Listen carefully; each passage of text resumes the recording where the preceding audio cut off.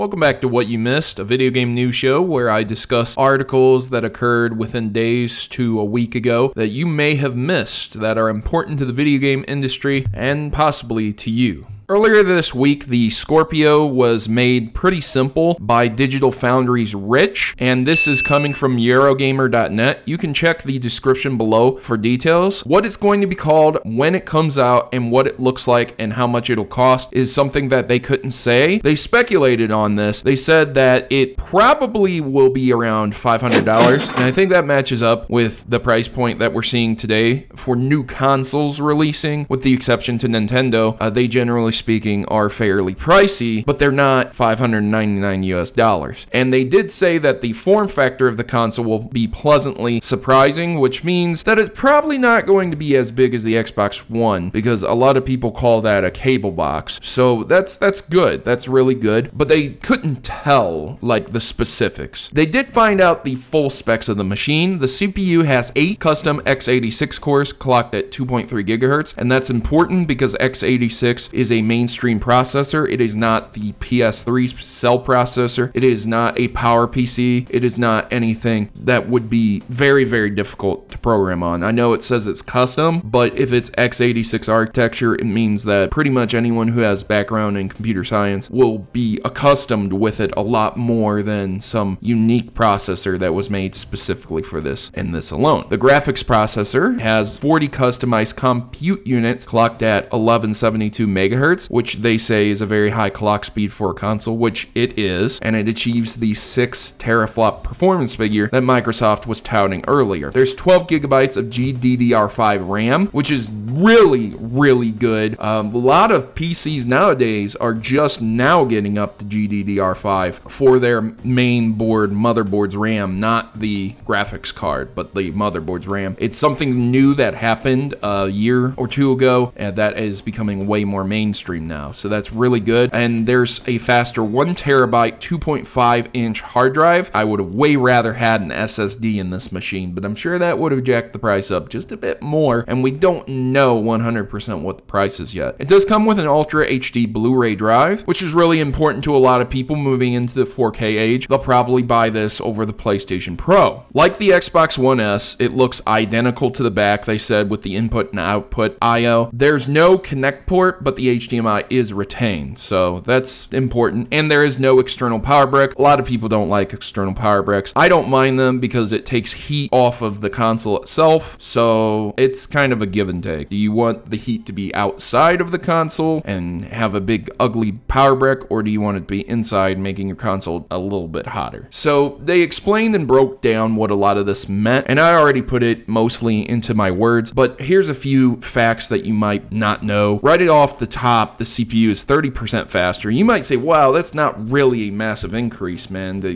go out and spend $400 to $500 on something that seems more like a glorified PC. But the GPU is 4.6 times more powerful than the Xbox One's. Imagine that. What the Xbox One can do for games, which is pretty damn good, man, for consoles these days. And imagine that multiplied by 4.6 times. But don't get your hopes up too much. It seems every single generation we have consoles, they try to push the console's looks to the limit instead of standardizing 60 frames per second. So yeah, that's to be seen. The Xbox One originally had 5 gigabytes of much slower memory, and having this 12 gigabytes is a lot. On my own personal editing rig, I think there have only been a handful of times where I've ever gone over 12 gigabytes or 8 gigabytes. So it's very rare, but to have 4 gigabytes reserved for the system alone, which is still a lot of RAM to have reserved for a system, it frees up quite a bit of RAM for the game itself to be dedicated with. And you can look into videos about people who do games with 4 gigabytes of RAM, 8 gigabytes of RAM, and 16 gigabytes of RAM. And 8 gigabytes seems to be the sweet spot these days. So really good on them for doing that. And it does have the potential for 4K Ultra HD resolutions as well. That said, it really does seem like they're pushing that. So yeah, it is pretty much the Rolls-Royce price of game consoles. I mean, I think Sony will probably come out a little bit later with something maybe slightly better, maybe slightly worse. It really does depend on what they're going to do here in response to Microsoft's console and the price point. I think we're going to see the Nintendo Switch excel and succeed quite a bit more than these consoles due to their price points and how